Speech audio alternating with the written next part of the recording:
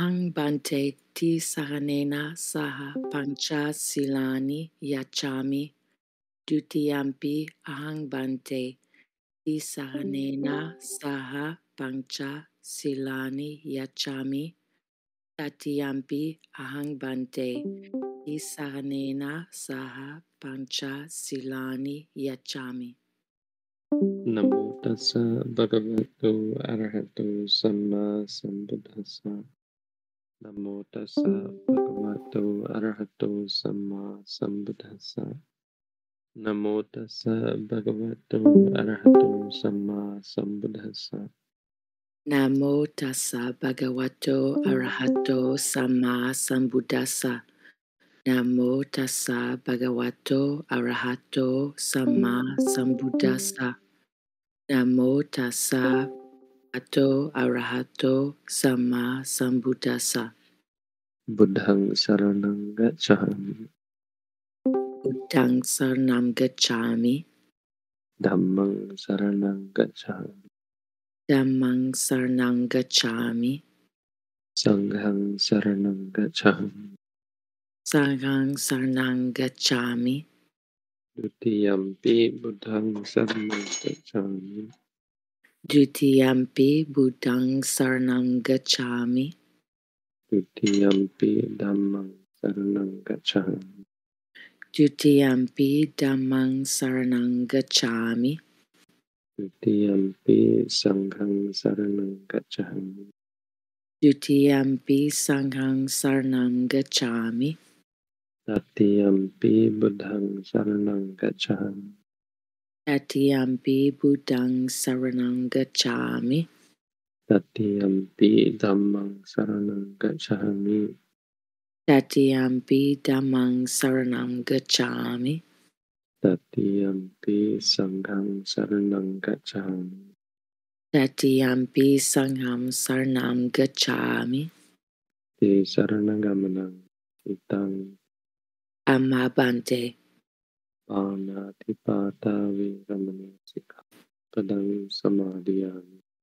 Panatipata veramani sikkhapadam samadhiyami.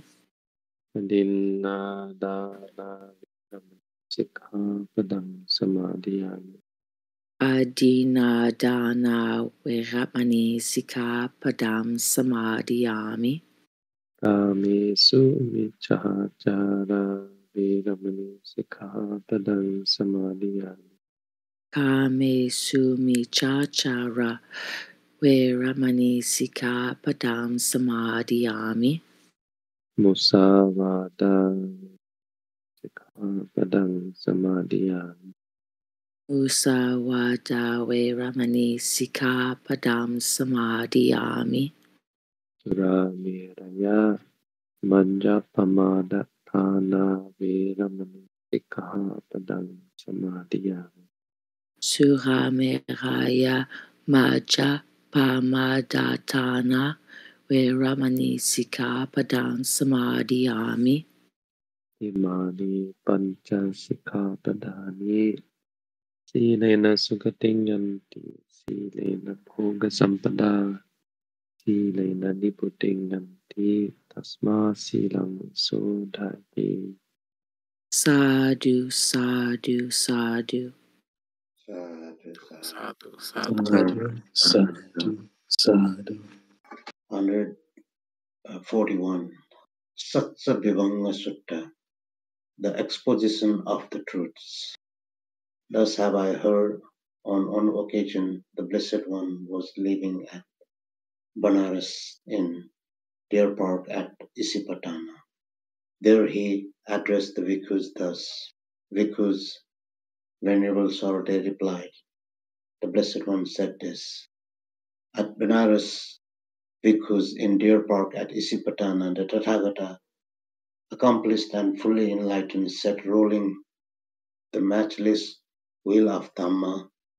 Note 1288. This refers to Buddha's first sermon delivered to the 5 bhikkhus in the Deer Park at Isipatana, which cannot be stopped by any recluse or Brahmin or God or Mara or Brahma or anyone in the world. That is the announcing, teaching, describing, establishing, revealing, expounding, and exhibiting of the Four Noble Truths. Of what for? The announcing, teaching, describing, establishing, revealing, expounding, and exhibiting of the noble truth of suffering. The announcing, teaching, describing, establishing, revealing, expounding, and exhibiting of the noble truth of the origin of suffering, of the noble truth of cessation of suffering, of the noble truth of the way leading to the cessation of suffering. At Benares, bhikkhus, in the deer park at Isipatana, the Tathagata accomplished and fully enlightened, sat rolling the matchless wheel of the Dhamma, which cannot be stopped by any recluse or Brahmin or God or Mara or Brahma or anyone in the world. That is the announcing, teaching, describing, establishing, revealing, expounding, and exhibiting of these Four Noble Truths. Cultivate the friendship of Sariputta and Moggallana, bhikkhus. Associate with Sariputta and Moggallana. They are wise and helpful to their companions in the holy life. Sariputta is like a mother. Moggallana is like a nurse. Sariputta trains others for the fruit of stream entry. Moggallana for the supreme goal. Note 1289. MA. Venerable Sariputta trains them until he knows they have attained the fruit of stream entry. Then he lets them develop the higher paths on their own, and he takes on a new batch of pupils. But Venerable Moggallana continues to train his pupils until they have attained arahantship.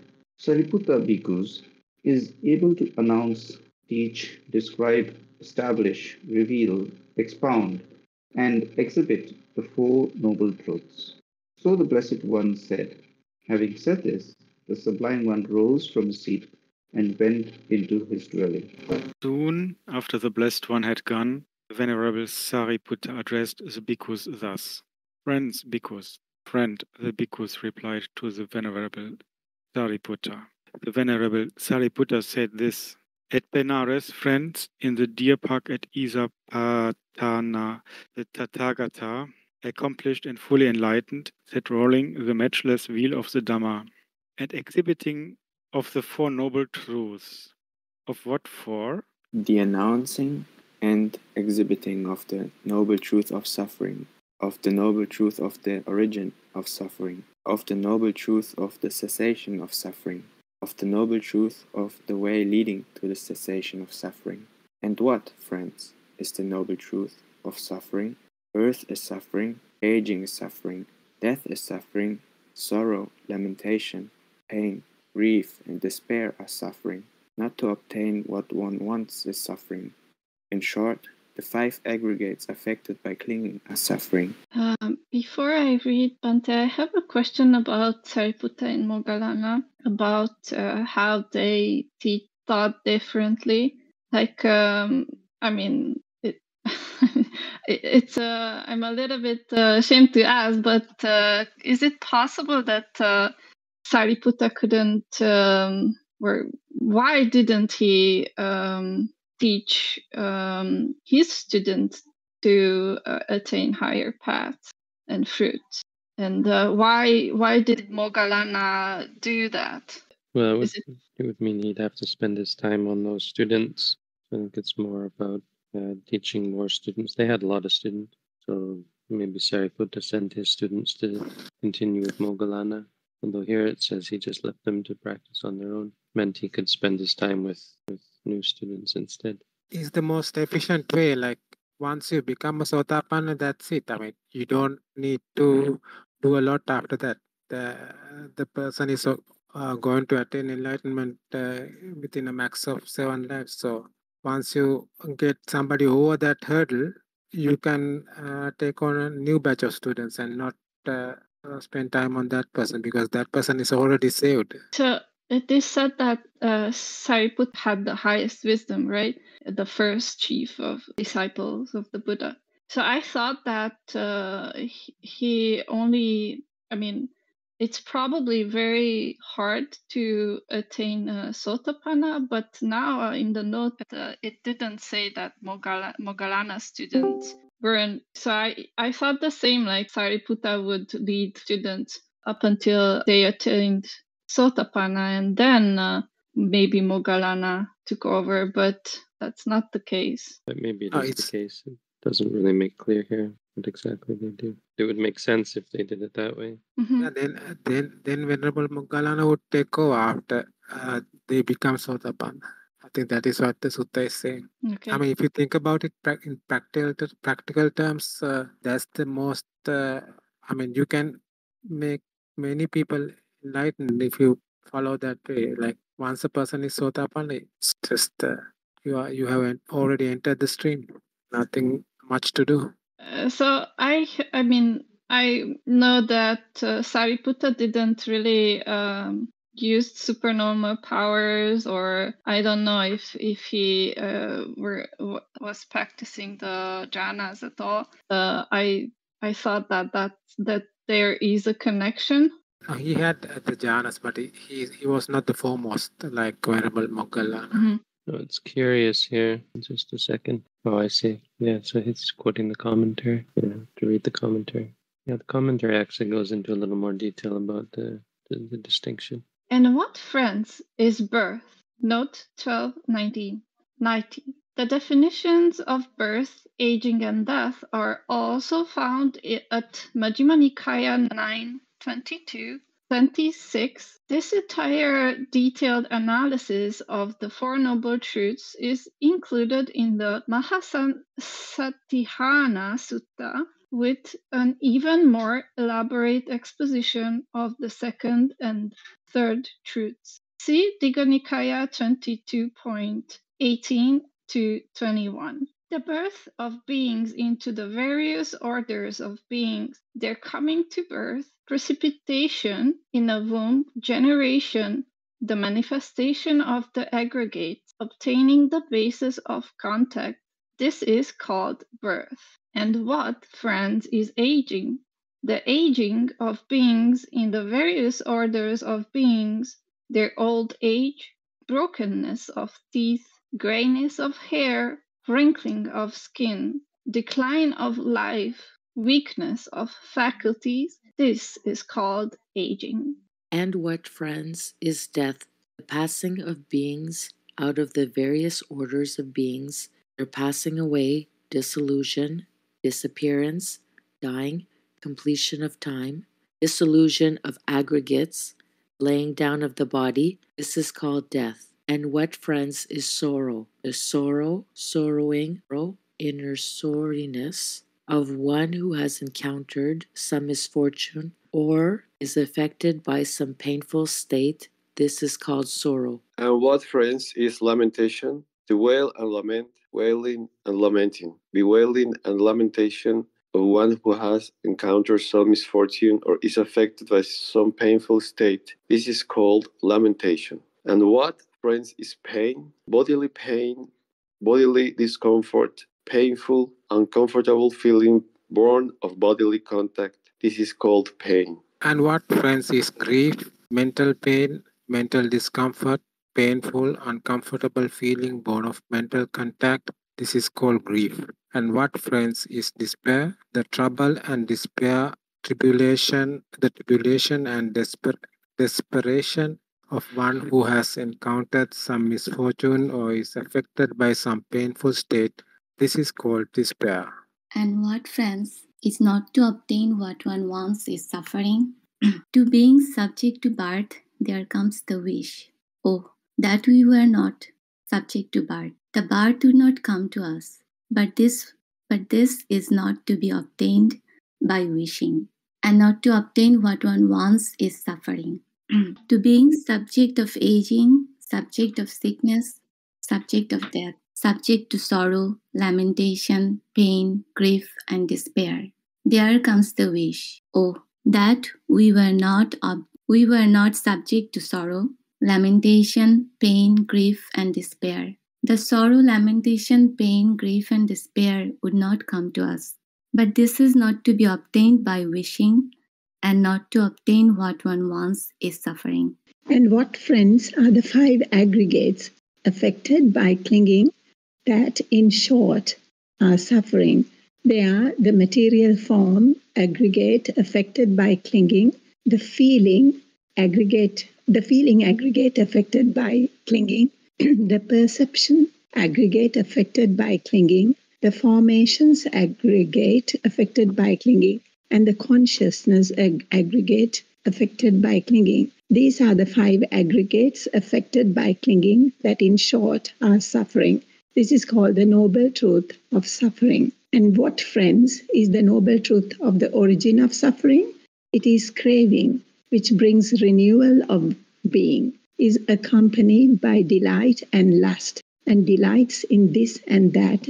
That is craving for sensual pleasures, craving for being, and craving for non-being. This is called the noble truth of the origin of suffering. And what, friends, is the noble truth of the cessation of suffering? It is the remainderless fading away and ceasing, the giving up, relinquishing, letting go, and rejecting of that same craving. This is called the noble truth of the cessation of suffering. And what, friends, is the noble truth of the way leading to the cessation of suffering? It is just this noble 8-fold path, that is, right view, right intention, right speech, right action, right livelihood, right effort, right mindfulness, and right concentration. And what, friends, is right view? Knowledge of suffering, knowledge of the origin of suffering, knowledge of the cessation of suffering, and knowledge of the way leading to the cessation of suffering. This is called right view. And what, friends, is right intention? Intention of renunciation, intention of non-ill will, and intention of non-cruelty. This is called right intention. And what, friends, is right speech? Abstaining from false speech, abstaining from malicious speech, abstaining from harsh speech, and abstaining from idle chatter. This is called right speech. And what, friends, is right action? Abstaining from killing living beings, abstaining from taking what is not given, and abstaining from misconduct, instances, pleasures. This is called right action.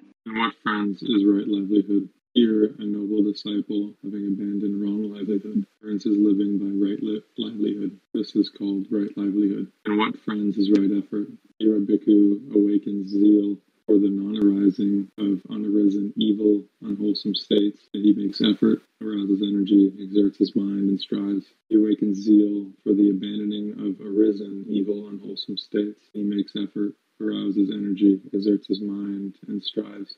He awakens zeal for the arising of unarisen wholesome states, and he makes effort, arouses energy, exerts his mind, and strives. He awakens zeal for the continuance, non-disappearance, strengthening, increase, and fulfillment by development of unarisen wholesome states, and he makes effort, arouses energy, exerts his mind, and strives. This is called right effort. And what, friend, is the right mindfulness? Here, Bhikkhu abides contemplating the body as a body, ardent, fully aware, and mindful. Having put away covetousness and grief for the world, he abides contemplating feelings as feeling, ardent, fully aware, and mindful.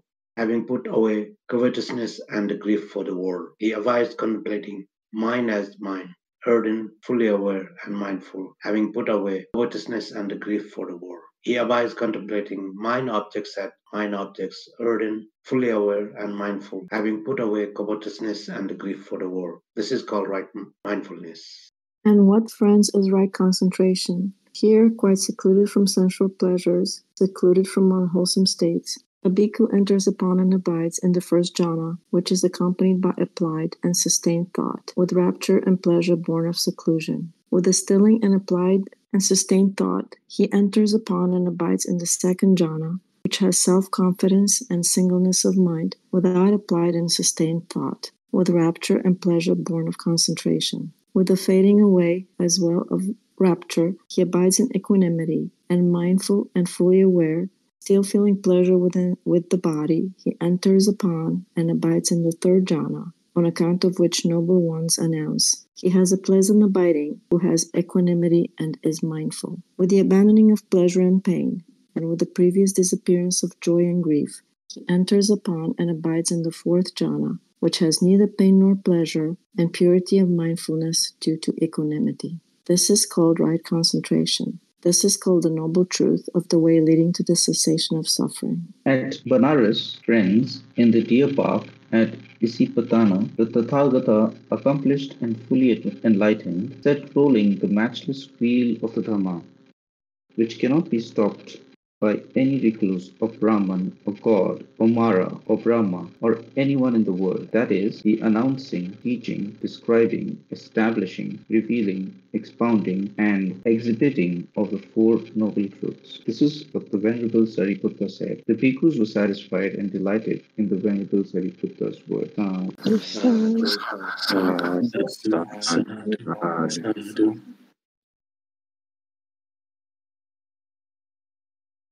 Just a small note. Exhibiting is probably better translated as something like make clear. All of those words don't really have any strong significance. They're just different ways of saying the same thing or elaborating upon the idea of what the Buddha does. I wouldn't read too much into them. But exhibiting is a bit odd, and it doesn't really mean exhibiting. It means making clear. Which isn't quite the same as exhibiting, making manifest, making obvious, revealing kind of thing. Like when you bring something to the surface that was submerged deep in the water, bring it forth. The topic here is a good source of more information about the Eightfold Noble Path, the Four Noble Truths, is the Mahasi Sayadaw's discourse on the book on the first discourse, the Greater Discourse on the Turning of the Wheel of the Dhamma by Mahasi Sayadaw. Really good extrapolation and teaching on these topics. He goes into detail with each one of the points in suffering, and all the different kinds of suffering there are. And he explains in detail the cause and the cessation, which are often very quickly passed over because it's quite a short description, quite simple, brief description of the cause and the cessation. But the Mahasi Sayadaw goes into detail about them. Can be really valuable to read if you haven't read it already. Sorry, can you repeat the name of the book, Bhante? Greater Discourse on the Turning of the Wheel of the Dhamma. Is it similar to the Dependent Origination? You mean the book? Yes, from Mahasi. Well, it's by the same author. I mean, I read several from Mahasi, but I didn't read this. Does anyone have a question related to the sutta, please? Something that is unclear? I was just wondering about right concentration in this regard has been mentioned in terms of the jhana, and I was just maybe extrapolating from there, thinking that if one is at the moment of mindfulness, there is maybe absence of hindrances, and that is equivalent to right concentration in terms of momentary concentration, something like that. Well, the Eightfold Noble Path is the moment of attainment of enlightenment. So it's a different state, and it is in the jhanas. Okay. So if you develop the jhanas in advance, it's not right concentration, because right concentration has to be accompanied with all of the other 7 factors, and only happens at the moment of enlightenment. So there's 2 ways of going about it. You can practice samatha meditation first, and then develop the insight necessary to see clearly. Or you can practice to see clearly, and as you see clearly, the concentration develops anyway, to the point where there's entering into the jhana at the moment of enlightenment.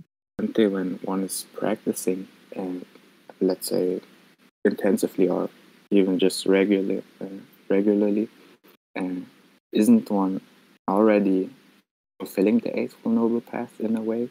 Because I don't really understand why wouldn't you, if you practice correctly.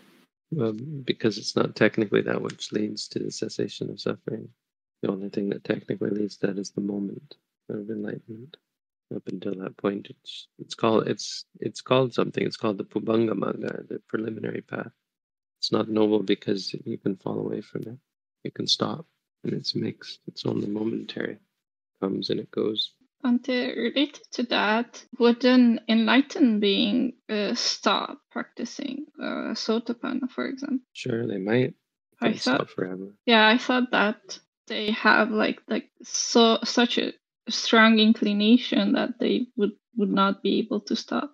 No, it's not very strong. Okay. So then how about the Sakadagami? It'll be a lot stronger. There was a story of a Sotapanna woman who saw a hunter who was selling a meat in the street, and then she fell in love and she eloped with him without the permission of the parents. So you can imagine that they are not above sensual desire. So these things can distract them, and it can go all the way up to like 7 lives. Otherwise, if they dedicate themselves to spiritual development, it wouldn't take that long. I have a question on right view. The knowledge of suffering, is it accurate to say that most people, like a lot of people, they don't even realize that they're suffering, and it's already attainment just to come to that conclusion? Yeah, well, that's a big part of what this all means, is that you have to face and appreciate that clinging to experiences is cause for suffering. Because basically, the important idea is that the things that you thought were worth clinging to are not worth clinging to. So seeing that is what leads you to let go. But the enlightening experience is to see that nothing is worth clinging to, and it's by extrapolation. Because if you say, well, nothing is worth clinging to, well, how do you know? Because you haven't experienced everything. So it's by extrapolation. It means it gets to the point where you realize you could say you believe without knowing for sure, because intellectually you don't know for sure because you haven't experienced everything, but you just get it. You get it, and in fact, you get it as a principle based on the nature of reality. You say, oh, reality is like this. It's not possible that anything could be worth clinging to. And this isn't an intellectual thing that goes on in your head, but it's an intellectual explanation. There's this theoretical explanation of what happens. It's not that you experience everything and see that everything is worth, oh yes, I've experienced everything and none of it's worth clinging to. It's the extrapolative sort of reasoning. Not reasoning, but the getting it, just the epiphany, the release, where you just let go. You lose the desire to cling to anything. Just seeing how much clinging causes suffering explicitly. There are, speaking of right view or Sammaditthi, there are 2 levels of Sammaditthi. One is called Dasavastuka Sammaditthi or Kammasakata Sammaditthi, which is basically your right view on your actions, like karma, knowledge of karma. So that is the first level. And the one that leads to enlightenment is the Chatusatya Sammaditthi, which is right view on the 4 Noble Truths. If I may ask, it's 2 questions about the texts themselves, so it's not directly related to this sutta. Is this a good time to ask those questions? Sure. If we don't have questions about the sutta, let's just ask normal questions. Okay, the first one is, I was wondering, MA, what that means. So when we read the notes, it has like MA and then it follows in capital letters. What does that mean? Majjhima Nikāya is the commentary. Okay, so that would answer my second question, because I was wondering when you refer to, let's see what the commentary says, I wasn't sure where that information, like how you get that information, like where it comes from. So is it that then? It's what follows in the notes and it says MA? Well, the notes come from the commentary. The commentary is just a Pali text that explains the sutta. So it's every time we see, like, say, 1290, and then we read those notes, that's all commentary? That's pieces of the commentary. I mean, that's his that's his translation of a piece of the commentary. Sometimes he'll instead of putting it like that, he'll say MA says, and then he'll paraphrase, which isn't always exactly what it says, but it's pretty good. He does a good job with that. It's great that it's you never see this anywhere else in a translation where someone does this. It's really great, actually. But he brings so much of the commentary into it, which is great. And it's not to say that the commentary you always have to follow. Some people will criticize it and say they don't agree with what the commentary says or something. So you don't have to 100% agree with what the commentary says, but it's you're not going to find a more valuable source of authentic explanation. Commentary is your best source, even if it might not be always perfect. I'm not saying that it's not perfect, but I think it probably isn't entirely perfect.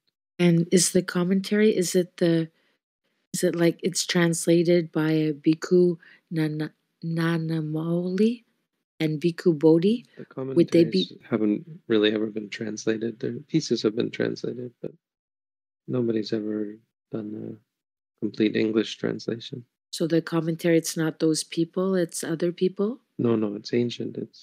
Oh, okay. No name monks. Oh. Probably arahants. So are these commentaries a separate book from the Sutta Pitaka, or it's within the Sutta Pitaka there's a commentary there? The commentaries are coming from Venerable Buddha No, Goswami. I'm not asking where it's coming from in the book, right? Let's say you go in the Sutta Pitaka, are the commentaries within the Sutta Pitaka, or there's a separate book? Well, they're just names. The word Sutta Pitaka doesn't refer to the commentaries. It refers to usually refers to just the canonical text. And you have the commentary to the Sutta Pitaka, or the different commentaries to parts of the Sutta Pitaka, because they're different texts. It's not one commentary to the whole Sutta Pitaka. There's different commentaries, and there seem to be by different authors, some of them. So those are separate books, right? They're not on the same book. I'm talking about in terms of documentation. Well, they're not books in the first place. I mean, books are a modern thing, but they're texts. Right. Yes, my question was in terms of organization after documentation, right? How it is organized, right? I can understand how Sutta Pitaka is organized, but are they addendum to the commentaries, are addendum to the, or they are in the separate text, separated from the Pitaka? Yeah, they're not usually in the same text. And who then were able to correlate that, or this commentary is for this, or is this a guess? It says what it is. It says it's the commentary to the Majjhima Nikāya or so. I mean, it's not like you just find these in a store or something. They were in fact kept together, as we understand. They weren't kept in separate locations, and then you have to say, oh, what is this a commentary for? And there are also sub-commentaries called Tika, where the commentary is not giving enough information. You can also go to the Tikas. Yeah, and those would have been even later, of course, would have been written about the commentaries. It's probably very similar to what we are seeing here in the modern times, like a note to this passage and so on. Like they would put like a label, right? That this passage from this sutta and this is the meaning, or right? Well, I mean, not it's sort of, but it would be a different text. It would have been someone wrote it out on palm leaves or whatever medium, and they would take a word in the sutta and they would explain that word, and then they would take another word and they would explain that phrase, and that would be their commentary on that sutta. They would write a whole text on all of each of the suttas. Today in Abhidharma class, Charanapani mentioned that we are only like basically scratching the surface of the whole Abhidhamma text. And I was wondering if you want to know like how much more deep it goes. Like, can you give me just one example that because I only studied this on this level on this surface level basically. So how much more deep it can go? I don't know. I don't think of it as an intellectual thing. It's a profound description of reality. As I said, I think the Abhidhamma is best. You just listen to it and you hear reality and you appreciate that this is real. Remember, practice is about simplifying. I'm not trying to trivialize how profound the Abhidhamma is. It's more just the profundity of reality. Well, I'm just correlating. Like we started out with in physics, in mechanics, right? And we are like, it's so much more, I would say, complex if we now learned about quantum physics or probabilities and probability fields and waves. So But again, I don't think it's so much about the intellect. I mean, you can study the Abhidhamma intellectually, but it's just a description of reality. You're not going to understand it unless you seen it, right? Well, you can understand it intellectually, and then there's a lot. If you try to intellectualize and analyze and describe and explain the long process, I think there's 9 levels of Abhidhamma study in Thailand. To the Patana level, your brain cells will start to melt. So complicated. It's just a lot. Imagine that this Abhidhamma is like an expanded version of the summary the Buddha gave to Venerable Sariputta. Like the original teaching, how much more it would have been. But I thought the Abhidhamma was not, it was the later manifestation, right? It was, I mean, in the first Buddhist conference, the Abhidhamma was not there, right? Only Sutta Pitaka and... No, it wasn't written down. It wasn't written down. It has been passed down. Written form starting from fourth conference, right? I'm not talking about written. Even in first conference, it was not recited, or right? They only put together. What we're told is that yes, it was recited. Yeah, I thought, and we learned that, Amar, that it was recited. It just wasn't separated out like that. Like, this is the sutta, this is a... It wasn't yet like put in 3 baskets, right? But the whole thing was recited. Okay, I may have wrong info. I thought like it was after the the monks put together this Abhidhamma later, right? No, the suttas were written down before the Abhidhamma, but the writing down process happened much later after the Parinibbana of the Buddha in Sri Lanka. So it doesn't matter. Like, there was already a huge gap by the time they were writing down. So if one is arguing, okay, Abhidhamma was written down later than the suttas, it's not much to go on. Because everything we have right now was written down much later anyway. It's a matter of how you trusting what the monks brought down, and are you trusting the Buddhist councils? Bhante, I have a question. Ignorance and craving is the reason why we're here, right? I wonder this concept of ignorance and craving has a source. Ignorance of the Four Noble Truths, not just craving. Ignorance of the cause of suffering, but also ignorance of suffering. I just wonder if there is a cause why we are ignorant and why we are craving for this. Well, the cause is technically the hindrances, but you don't need a cause for ignorance. you can't start out knowing something. You have to start out not knowing something, right? It doesn't need a cause per se, but the text will say the cause is the hindrances, but that's just what keeps us ignorant. That's not what makes ignorance arise. Ignorance isn't the thing that arises; it's the absence of knowledge. It's like what happens so that you don't know the Pythagorean theorem?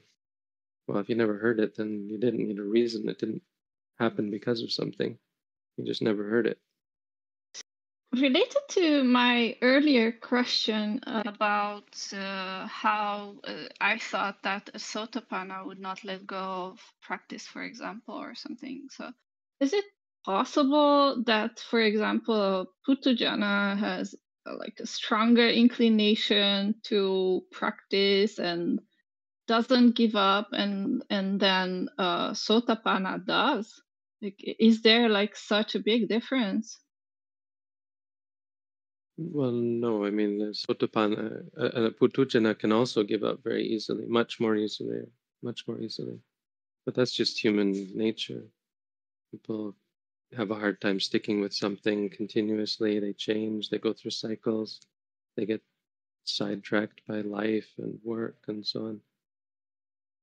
So just becoming a Sotapanna doesn't make you immune from that. It dullens it, or it weakens it, and so they'll always come back to it. But they're still prone to the same thing that would have happened much more radically if they were just still a Puthujjana. They would just get distracted by things.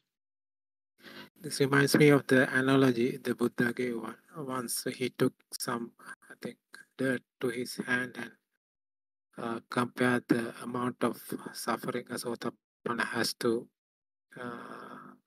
experience to that amount, and the suffering he has discarded to the soil of the entire earth. So a Puthujjana still has that amount of suffering compared to a Sotapanna.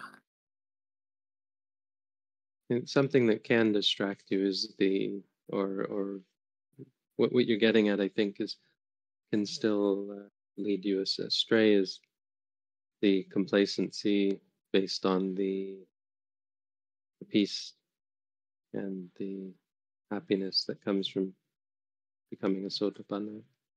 There's such great peace and happiness that you feel content. It's a great contentment that can slow you down.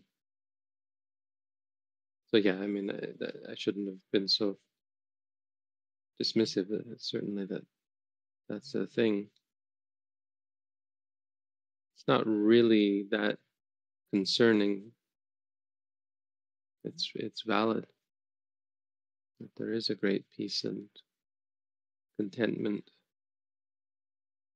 but it does mean it can take some time to go deeper, to go further, because you've gotten caught up in the happiness, and you can just live a peaceful life, much more peaceful than before. So what you're describing, the urgency has left to some extent. Mm-hmm. But what I was trying to say, I guess, was that's just ordinary people. That's what, when there is something glaringly painful, then we get up and do the work. And when the obvious things are gone, we don't have the depth to appreciate the more subtle issues. Yeah, I guess that's what I'm. I don't want to say that seeing or something like. But yeah, it seems like when people are not yet, let's say, I mean, not that I know, but when they are not there yet, right? Like they are still a Puthujjana. They know that they are suffering and they are in this mess. Then it looks like they are putting in a lot more effort. Lot more effort. But can be. It's not, of course, always the case, because two things. First of all, they've got something to do that a Sotapanna doesn't have to do any longer, and that's see the Four Noble Truths. And Second, the effort that a Sotapanna puts out is a lot less panicked, a lot less strenuous, I guess. Sotapanna can put out an easier effort because their minds are so much more peaceful, relatively speaking. Some Sotapanna, of course, do work diligently, but it's not as feverish. It's not as stressful. Yeah, it clears up all of my questions, Bhante. Thank you.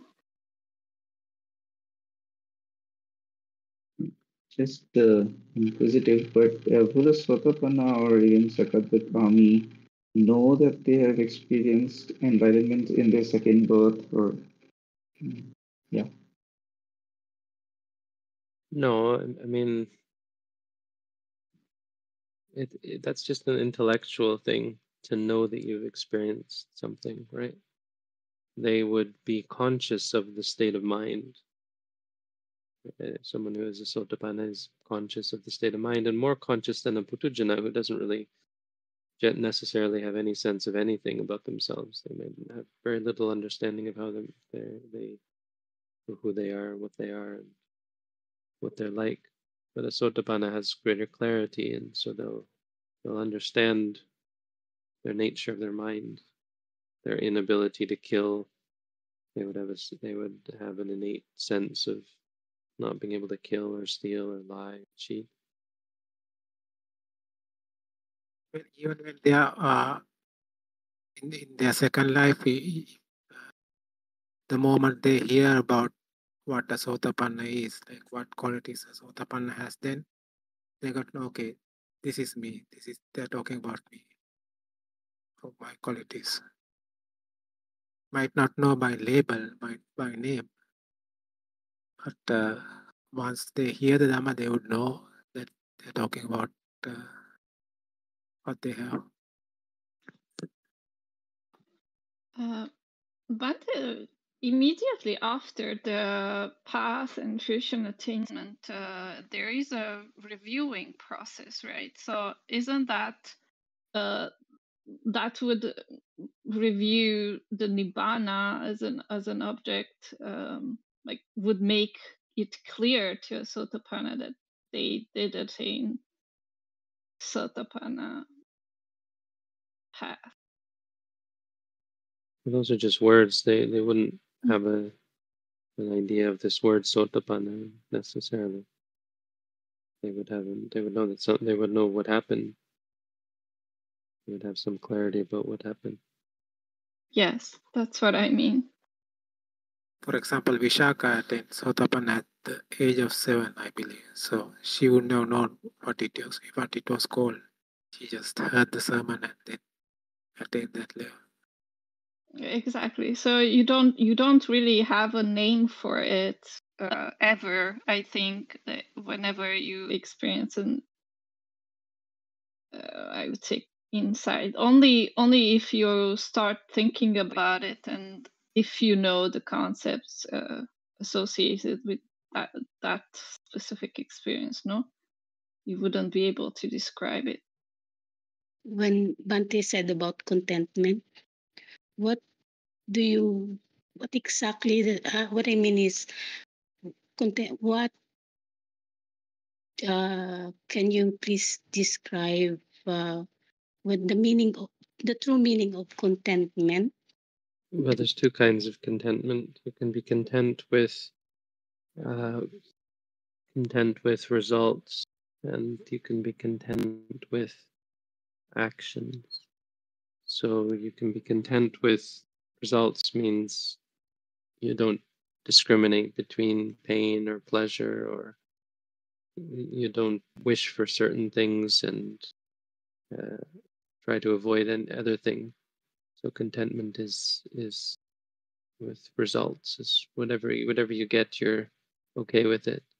And then contentment with actions is you're okay with greed, okay with anger, okay with delusion. You're okay with bad karma and so on. But what that translates into for meditators is you're okay with being lazy. You're content in terms of, you're content in what you've done. You're content in terms of not putting out effort to do more, to continue. And so that's a bad, that's not a good contentment. But wholesome contentment is contentment with results, not expecting for this or that. You don't need to manipulate. You don't need to do anything, and let it be like that. No, the point is you do need to do something. So the Buddha talked about the importance of discontent. You shouldn't be content in regards to wholesomeness. You shouldn't be content with letting it be, per se. I mean, mindfulness is very much about letting it be, but that takes work. There's effort involved with that. Yeah. Okay. Thank you, Bhante. Santuti bahulo. The Buddha said, to be great, you have to be full of discontent. Have a good week, everyone. Sadhu. Sadhu. Sadhu. Sadhu. Have a good week. Thank you. Sadhu. Thank you, Sadhu. Thank you, Sadhu.